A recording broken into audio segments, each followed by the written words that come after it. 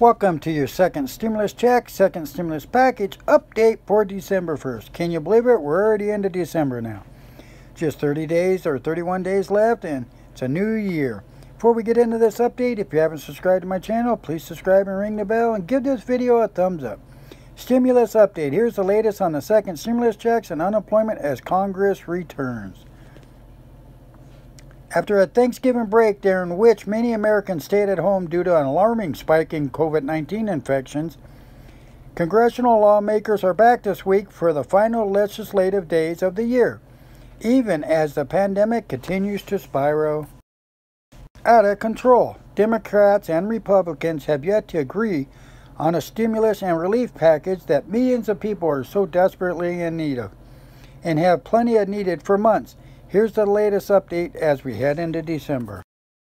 As roughly $908 billion, this is more than the $500 billion targeted packages that Republican has proposed earlier, but less than the $2 trillion package that Democrats have been insisting on.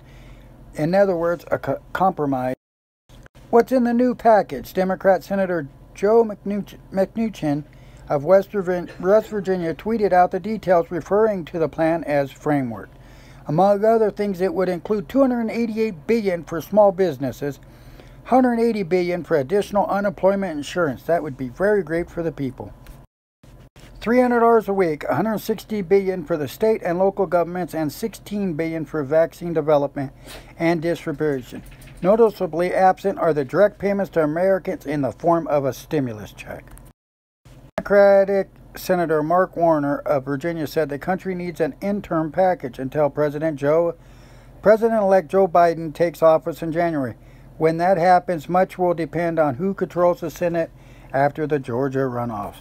Unfortunately, lawmakers have to deal with the urgent matters of passing a new spending bill to keep the government open. The deadline for that is December 11th. Americans are in dire need of relief as many more benefits that were authorized in March as part of the CARES Act are due to expire at the end of the month. We will keep you posted with updates on this. Check back frequently, please. A bipartisan group of lawmakers is putting pressure on congressional leaders to accept a split, the different solution to the projected impasse over COVID-19 relief in a last-gasp effort to ship overdue help to a hurting nation before Congress adjourns for the holidays. The group includes Senate conservatives such as Joe Manchin, Democrat, and Susan Collins, Republican, Maine, who hope to exert greater influence in a closely divided Congress during the incoming Biden administration. The proposal hits the scales at $908 billion, including $228 billion to extend the upgrade Paycheck Protection subsidies for businesses. For a second round of relief to hard-hit businesses like restaurants, it would revive a special jobless benefit, but at a reduced level of $300 per week rather than the $600. That was enacted back in March. State and local governments would receive $160 billion, and there's also money for vaccines.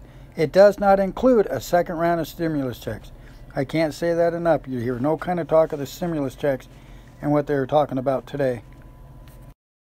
Earlier, larger versions of the proposal, a framework with only limited detail, were rejected by the top leaders such as House Speaker Nancy Pelosi and Senate Majority Leader Mitch McConnell. But pressure is building as lawmakers face the prospect of heading home for the holidays. Christmas Eve and New Year without delivering aid to the people in need. I think $900 billion would do a lot more good right now than $2 trillion will do in March. Blunt said, "This is an important time to step up if we can."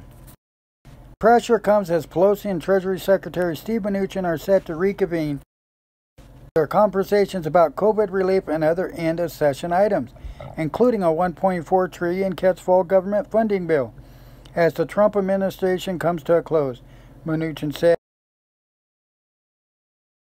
as he arrives at a Senate Banking Committee hearing to assess earlier COVID rescue efforts that he and Pelosi are focusing primarily on the unfinished appropriation bills. However, I will be speaking to the Speaker this afternoon. We will go to talk about where we are on the appropriation issues. Keeping the government running, that is the first priority, Mnuchin told reporters. Of course it is. And I'm sure we will also be mentioning COVID relief.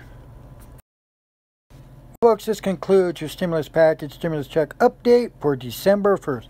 Hope everyone's preparing for the holidays, having a great time with your family. We'll get through this with or without money, one way or another. Hopefully, we will get some kind of funds before Christmas, but if not, we will do.